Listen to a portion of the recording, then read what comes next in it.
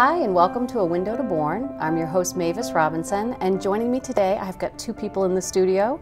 We have Diane Flynn, who's the president of the Bourne Historical Society, and Donna Girard, who is an awesome volunteer and is involved with some of our new initiatives. So thank you so much for being here, both of you. You're welcome.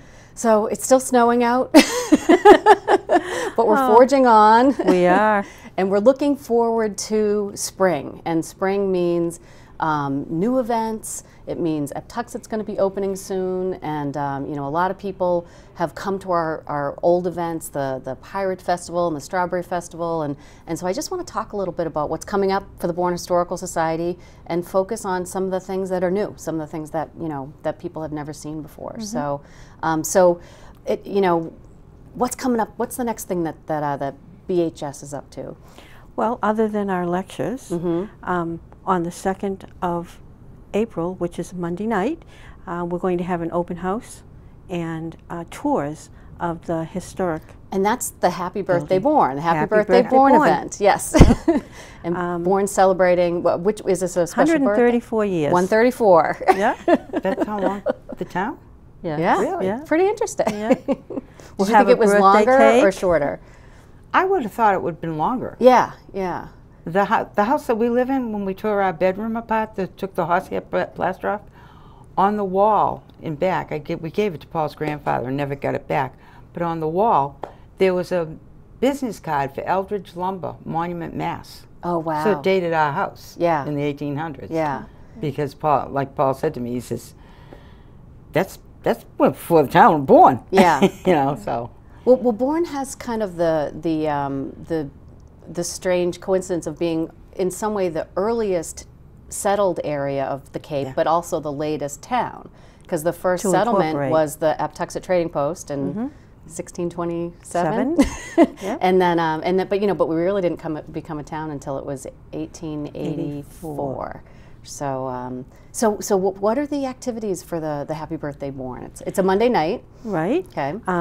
We'll open about 6 o'clock, 6:30, and certainly entertain, having guests come in, and we'll give some tours, and our cast from the past will be there. Oh, good. Oh, that's very nice. Yep. There'll be members of the first Board of Selectmen who met there in that building. Okay. And there'll also be Jonathan Bourne and his daughter Emily. Yep. And Miss Beth Bourne. Very nice. Will be there, yes, and several other persons. Yep. So it'll be a fun night. And it's a beautiful building. I mean, I feel so privileged to be able to spend time there. And and sometimes somebody recently at a historic commission meeting, it was just a customer coming in, or a citizen coming in saying, "What is this place? Is it a church?" Because there's that gorgeous stained glass window, and and it's one of those buildings that's such a treasure for the town. So that'll be nice, just to have an open house for everybody to come check it out. Yeah, no matter how many times I've ever been over there and been in it, I'm always amazed. There's always something different that I notice. Yeah, they do. They change it up a lot. But also there's in the building itself. I know. You know? Yeah. I mean, it's and almost every single thing when you walk in, I've noticed the same thing. You walk in and there's like this just big circular thing, like piece of rock, right to the side. Yeah. But then when you look at it, you realize that the exhibits people have labeled it. It's a grindstone, right? From Bournedale. From Bournedale. Yeah. So there's a lot of really cool stuff. I mean, every time, like I say, every time you walk in the building, there's something new. Yep. That I've been there before, and I said, when did that get there? And it's a part of the building. Yeah. You know, I mean, and this time of year, or this year for 2018, the big new exhibit is the World War I exhibit. So can you tell us a little bit about where that came from? Or Cape Cod and the Great War. Cape Cod and the Great War. And it's presented to the town and others by the Cape Cod Military Museum. And Captain wanted to chime in on this. I forgot to introduce my co-host, Captain. And he's a fan of that exhibit because there are some information about the animals that were helpful in World War I. We think about assistance dogs and seeing eye dogs as being a modern thing, but really they were part of that war effort. And there is a little display that refers to those. So he wanted to remind me to talk about that. There you go. And also Mary Sicchio Joe, who's not here, but is you know, a wonderful board member, and she's really our main archivist for the Bourne Historical Society. She's working on an incredible display with the things that are Bourne specific for World War I. The colors of Bourne, yes. Yep. And she's received a wonderful grant for it, and she just is adding to it all the time. Yes. She was telling me about some of the information that she had just gotten recently about a bone disease. Oh, yeah. Bone bomb that happened during the war. Yeah. And she's going to speak to that at Ham and Bean dinner on Saturday night, just briefly. But, she is awesome. She really, really is. She's a great researcher. And I know that she, you know, whenever she knows that we're going to be talking to, you know, the press or the public, she all this year is really looking to reach out to the community to get people who live in Bourne to share their stories. And you know, we understand we won't be finding World War I veterans, but people whose fathers, uncles, mothers participated in the war effort. We're really looking for photos and stories and letters. Do you have any? My mother was one of those girls. Not USO. No, she was a welder. Oh, Rosie the Riveter. Really? My mother, yeah. Oh my gosh. And my father served in the war as a medic. Yeah. Do you have any pictures of her from that time? No. Yeah. Because I was born when she was 43, and that was well after when she was doing that. Yeah. Now, did she ever share stories? She said she was one of the best welders they had. That's awesome. That's awesome. That's my mother, though. That's yeah. And I mean, that was such a great opportunity for women to. And you can ask Skip. Skip will tell you that most women are better welders than men. Oh, really? Oh. Paul says that anyway. Yeah. I don't know what's more Skip is the welder. More attention to detail. The fine motor skills. Yeah. Yeah, oh, she worked during the war. She worked as a welder. Yeah. Because she had 6 kids at home. Right. So she was happy to get out of the house. And well, she had to get out of the house. She had to help keep sanity. Yeah. So, wow. But yeah. Wow. That's awesome. And just like Mary has done, she's pulled these types of stories from people in the community who really wouldn't have thought about it before she started this effort. And the thing that you mentioned with the bone bomb, it was, you know, World War I really was the start of chemical warfare, and people suffered in ways that, you know, they didn't find out till later, but we found out about this connection, and you know, the Bourne connection to somebody who really suffered from this, from a donation to the Historical Society. You know, a young man came in and gave us a box full of memorabilia from Harry Avery, who was a really well-known Bourne resident of his time, and but he passed away early due to the chemicals that he was exposed to in World War I. He was also a selectman. He was a selectman. Yep. He was a lieutenant in the state police, and he died, I think, at 50 or 52, and he was going, you know, he had connections, and you know, was really, you know, really politically connected. Politically connected, and you know, very important member of our community, who we lost early, but. To the credit to this young man who brought us his letters and writings, his memory will be preserved at the Bourne Historical Society. And I know Mary is so excited about that gift that she's going to be doing some writing and you know, publishing of his items. And you know, we never know. I always think that, you know, in town there might be people who, in their attic, there's a box or in a drawer, an old picture, even an old letter that maybe doesn't mean anything or does mean something that we could just get a photocopy of to be part of our collection. So, and those letters, I have to go back to them, that Mr. Avery wrote.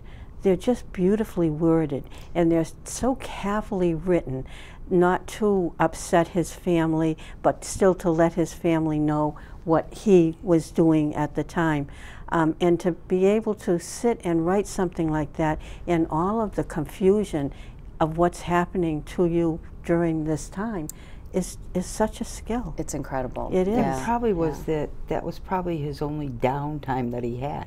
You know, that gave him to write that stuff down and send it home. Right. That took him away from what was going on around him. Right, and gave that connection back to home, to, you know, something to keep you going, keep your spirits up. Give you a reason to go on the next day. Yep, yep. And then to know, too, that your family, well, he didn't know, but that the family saved those things and considered them to be very precious. Yep. Yeah. It's nice. Definitely, definitely. And it's history. Yeah, yeah. In itself, it's history. And it's, we have such a treasure trove of those things. And like you said, whenever you go to that building, it seems like there's something new. It does feel that way every time I'm there. There's like a new treasure that, you know, comes to the forefront that we decide that we want to feature. Yeah, and I'm not just talking about the treasures. I'm talking about the brick and mortar of the building itself. Oh, yeah. I mean, you know, you just walk in, you look around, and this, I don't remember that. Like when we went over for the Christmas trees, you know, the Christmas tree thing, I was noticing the fireplace, and I looked, and I thought, wow, that is so beautiful. It is beautiful, yeah, yeah. You know, and it's one of those things. Do the schools in Bourne bring the kids over there to see it? Occasionally. Occasionally, yeah, sometimes. Groups will come. Because that's, you know, those kids are our future. Get them interested, and there's our future. Yep, yep. The history keeps going through the kids. Yep. And we did have a really nice group of high school students who came last year, and they worked in the archives, and they did research projects and really dug into some local history. We'd love to see more of that. Yeah, it would be great, yeah, you know? Yeah. I saw, you know, being like in doing quilts, I watched this quilting show, and the program is Sewing with Nancy Restrosoul. She passed away recently, but they're still having reruns. And they had this program on just recently, and they had an 8th grade group. There was about 5 or 6 kids in this 8th grade group, and they made a quilt of valor. They made it. They, every Thursday when they go to school, they'd do some schoolwork, and then they'd go to the library and look up references to stuff that these soldiers did, because they had picked certain soldiers they were going to give it to. Yeah. One of them was one of the girls' grandfather. And they served in World War I or World War II, you know, and they each kid had a square on the quilt to make. Wow. And they had to find out the history behind the quilt. And they showed the quilt. I mean, it was absolutely gorgeous. That's awesome. Yeah. Well, now that something like that would be awesome for the kids in Wareham to and work Bourne. on. Yeah, yeah. And because it'll bring that past to the current. Yep. But you've mentioned quilts, so I just want to talk about what we have right behind us. Is this is a gorgeous quilt, and quilting is such a beautiful art. And in a way to, you know, have a permanent memory of something, and you know, it's really the art. I'm glad you're still quilting and that people are still quilting. I just started. What can you tell us about this one? Diane did the painting. She came to me a while back and asked me if I had any white fabric or muslin. I took her in my stash and I said, pick what you want. And I gave her a pile of white fabric, and she told me what she was going to do. And I said, oh, that sounds cool. I said, if you need a sewing machine or anything, you know. Well, I guess they went to a meeting, and Priscilla, my girlfriend Priscilla, who's part of the organization, was at the meeting, and she's, Donna, that sounds like something Donna and I could do. And Diane went out and bought the outside perimeter, and she said, brought the next thing I know, I got a call from Priscilla telling me that she volunteered us. But I don't have time, she said. So it's up to you, Donna. And then she got on my case. She says, no, it's got to be done for the Pirate Fest. But, well, it's got to be done for the dinner. Yeah, yeah. And I said, okay. So she says, next thing I know, Diane shows up with the fabric. So I'm looking at the fabric, and we talked about it back and forth. And then the black that's around, Priscilla wanted to have the red, the pirate, and I said, no, the black. You gotta highlight those pictures. Because that's the quilt. Your paintings are the quilt. And it's so cute. I mean, each one of these squares is a little pirate scene. I mean, you know, you've got the skull and crossbones, ahoy matey, the adorable parrot. I mean, it's just such a cute little scene. And then you've got the skull and crossbone fabric around it. And so what are we going to do with this quilt? What's happening? Well, as Donna said, she got it made, certainly in a lot of time, before our ham and bean soiree, which is going to be Saturday night, and we're going to sell chances on it. Oh, and awesome, yeah. with the funds that are raised through those chances, then we're going to put them back towards our mission for the Pirate Festival, and hopefully we'll have a mermaid storyteller come. Oh, wow. So that would be really exciting. Yeah, Kids will love it. Yeah. So this is all in an effort to support the Pirate Festival, right? And which I know is such a popular event, and it's one of the most, it's such a fun event. It is fun. It's one of the most fun to volunteer at too, because you get to dress up like a pirate and you play and pretend that you're a kid again. But this mermaid storyteller, this is something new. We haven't had this before. Yes, she approached us, and I've been a little bit in touch with her, and it looks like we will have her come, and she has a tank that she swims in. Oh, wow. She interacts with children. That's what she is. She's a children's entertainer. Yeah. She also comes out of that tank, and she'll sit and talk to children. Wow. So I just think it will be a new experience. It'll certainly be an experience that hasn't happened around here before. Yeah. And it'll help again talk about the history of the pirates, and we'll see what happens. Yeah. Oh, that's so fun. Yeah. Because, so the Pirate Festival is a fun day, but we also try to fit some learning in there, too. Yes, so we do. Having a storyteller, that's a wonderful time for kids to slow down a little bit and switch away from their sword fighting and digging for treasure and hear a little history. And we will still have the Buccaneers from Wareham come over with their ship, so we'll have some of the old, but we're really trying to bring new too. Yeah. Oh, that's awesome. Yeah. So how could somebody buy a ticket? How much does a ticket cost? $1 for one, and $5 for 6. Okay. We're going to be all over town. We'll be at town meeting. Okay, this town meeting on Monday. Monday night, yep. And then, like I say, at the dinner and at different events at our lectures. But we will be around town, and you can get tickets. Okay. So if anybody knows somebody who works for the Historical Society or is on the board, grab them to buy a ticket to support and support specifically this Pirate Festival. Right. And the tickets will be drawn at 2:30 in the afternoon, the day of the Pirate Festival, May 19th. Okay. You don't have to be present to win it. We'll make sure you get it. But well, Donna, it's so she did cute. a wonderful job. You did such a beautiful job. Yeah, but the thing that makes it is her paintings. No, I agree. I'm sorry. Yeah, but it's so clean. It's so professional. The paintings are just adorable. It's a one of a kind. I mean, honestly, I just there's so many kids in my life that I can think of that would just love that. I have a grandson that loves pirates. Yeah. and I'm buying tickets. Good. Yeah. I told my husband, I says, I don't care, I'm buying tickets, that's going to Tommy. I mean, for $1 for a ticket, you can't go wrong, right? Well, it takes one to win. Yeah, and and the proceeds go to a good cause. Yes, they do. So. And we talk about the Bourne Historical Society, and it feels like a fixture in town. You almost feel like, hey, that's like a town office, but it's a nonprofit organization. It is. And so there's a lot of fundraising. I mean, a single dollar that we spend, whether it's on a phones or lights or anything, has to be paid for by raising money. Yes, it does. So what else are you doing for fundraising this year that we could talk about? We're doing an August calendar raffle. Okay. We have 31 days of different prizes and monies.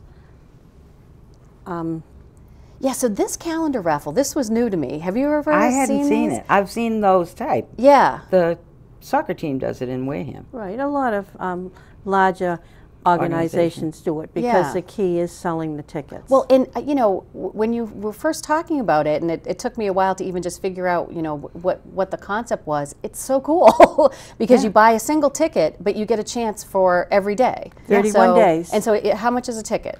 A ticket is $5. $5. Okay. And we do have a limited number of tickets that we're going to sell. We're not going to, sell an exorbitant amount of tickets. So you have a very good opportunity to win if you purchase that ticket. And all of the funds that go from this really do go back to the Historical Society and to our mission. And we've got some wonderful people that have donated prizes. Local businesses have been very generous. Yes. Yep. There's cash prizes on here. It's a fun raffle. You have to tell me that top cash prize. I found out about it yesterday. $250. That's not bad. No, and that'll be on Wednesday the 29th, towards the end of the raffle. Yeah. Yeah, so people can buy tickets the same way. They can come to our events to buy tickets. Can they call the office? Or they can call the office. Okay, good. All of our members will have 5 tickets that they'll be trying to sell. Okay. So they'll be out there. Yep. And of course the drawings won't happen until August, and then every day we'll draw one winner. Yeah. And again, you don't have to be present to win. And if you don't live here in town, we'll make certain that you receive your prize. Yeah. Well, I have to say, I really appreciate how you know, as the president and the chair of the fundraising committee, you make these fundraisers fun. You know, it's like, you know, it's not like she works hard at it. I know. But also, like, you know, the chance to win this awesome quilt is so nice, and like $250 of cash, that's a pretty darn good prize, plus all of the other, you know, 30 prizes on there. So because of our community, because we've had members go out and petition them, and they've been very helpful. Yeah, yeah. Well, definitely, it's fun to be part of it from both the office side and from the customer side, because I usually show up to these things as a customer too, or a volunteer. And I have to say that from the office side, I wouldn't be able to accomplish, nor would any of our board be able to accomplish the things that they accomplish if it really wasn't for you, Mavis, being there, keeping us together, doing the things that need to be done behind the scenes. Thanks, Diane. I appreciate that. Well, what else is new? Tell us what else is going on with the Historical Society. We will have a golf tournament. Oh, it'll good, be our first one this year, and it'll be at the Brookside Club, and it'll be on. I didn't mean to interrupt you, but I've started watching golf. When we first started talking about the golf tournament, I didn't care about golf. But Tiger Woods is getting me interested in golf again. So, really? Yeah. Now to me, that's like watching grass grow. I used to think so, but it's more interesting than you think. It's it really is kind of fascinating. And it is serious, like Donna Yeah. said, like watching grass grow. But we're going to put some fun into it. Yeah. Members of our cast, you'll be out there golfing with Grover Cleveland, with Mrs. Cleveland, Joseph Jefferson, Sam Adams. Oh, cool. They'll all be out there on the course golfing with you. It's really going to be a fun event. Yeah, yeah. As well as, again, to raise a lot of the funding that we need to operate, you know, during the season. Yeah. So. And that golf tournament, again, it's in September? September 18th. And are you still looking for sponsors for that? I'm looking for sponsors for holes. We're looking for sponsors for gifts that will be given away, gift bags. We're looking for foursomes. That's the fun part. That is the fun part, is getting to participate and play. Yeah. Right. Yeah. There'll be a wonderful dinner after everybody's finished playing, and an awards ceremony, and there'll be some nice awards. So it's just going to be a fun event. And where's the tournament taking place? At the Brookside Club. Okay. In Monument Beach. Yep. They have been awesome. Oh, good. And I knew really nothing about operating or running one, and they sat for many hours and taught me what has to be done, and they're very helpful. And is the dinner going to be at that Brookside Club that they have? Yes, it is. Oh, that's beautiful. That'll be very nice. That's just fun. Yeah. Now, can people go just to the They can the go dinner? just to the dinner. Okay. Okay. And all of that information will be out in the community. Yeah. Just ask. Yeah. Oh, good. Good. That sounds like you have a very busy season coming up, but you've got something else I've got over one there. more thing I want to speak to, and that's the Bourne Historical Society Hero. Now you will see through the year these signs in people's yards, and these will point out different persons that have been helpful to the Historical Society, that are behind the scenes, that people don't know. And with the putting of a sign in a person's yard, there will also be a small column in the paper giving acknowledgement to the reason why that sign sits in people's yards. So I'm excited about this. That's awesome. It's going to be fun, and it's going to be neat to see the different people that we choose. And do you know, how are you going to decide who your heroes are? Our board of directors and trustees will initially pick out the persons, and it's not just going to be something that's already happened. It'll be going into the future, and then we'll move forward with making that recognition. Well, having gotten a look behind the scenes at Bourne Historical over the last few years, it's amazing how many people just do, you know, I mean, Donna, you in the background making this quilt for us, you know, I mean, people making centerpieces for the tables for our dinners. Yep. You know, we have so many people just hanging flyers and, you know, and helping with the non-glamorous parts of the effort, right? Is it going to be a surprise to the person that the sign shows up in front of their house? Yes. That will be fun. That, to me, sounds like that would be fun. Yeah, yeah, yeah. That is such a cool idea. That's a really good one.